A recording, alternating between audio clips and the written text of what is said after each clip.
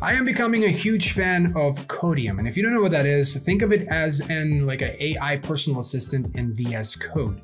It basically allows you to work faster. It has features like autocomplete. It has like a chat next to it, so you can kind of ask questions about your code and it'll instantly give you answers.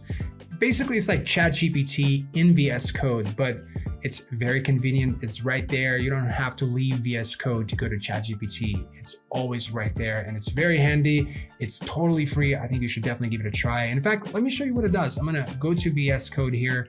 And at the moment I'm coding the Smart Animator 3.3, and maybe I just open it up and I have this function called Smart Animator Modeler, and maybe I don't know what that is. So conveniently, Codeium puts up this message at the top and I can say, hey, explain this function to me. And when you click on it, it'll bring up this chat system here and it'll basically explain what this function does in here. And the cool thing about this, you can keep asking away, you can ask more questions. So that's really cool.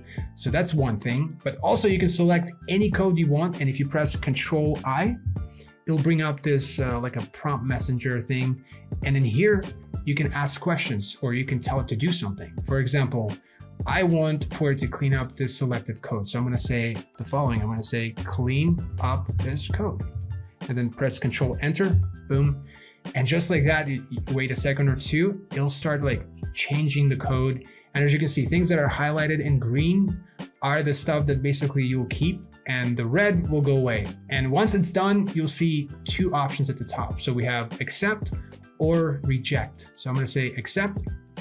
Just like that, it will fix everything. Now you do want to make sure you double check stuff. Sometimes it's not always correct, but for the most part, it's pretty good. What else can we do? So maybe I want to go inside of this function and maybe I want to add like a comment that tells me about this function. So I'm going to do the following. I'm going to put the blinker right there and I'm going to press Control-I to bring up the prompt editor thing.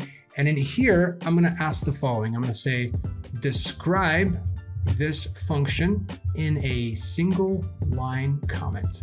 I'm gonna press Control-Enter. And then if you wait for it, let's see if it does it.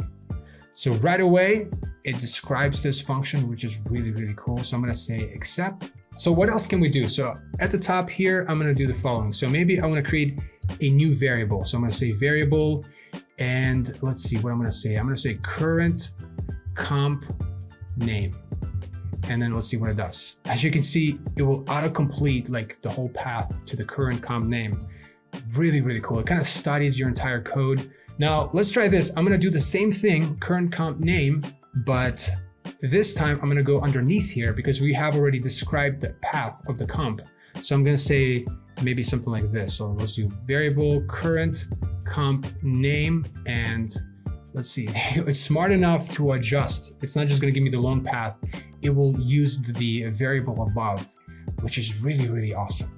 So this thing will definitely save you time. Now let's try other things. Maybe I want to do the following. So maybe I wanna do like a variable, and let's do like a list of team names. Let's see what it comes up with. So it gives me like an array. Maybe if I do like list of 10 team names. So it gives me a bigger one. Overall, this thing is amazing.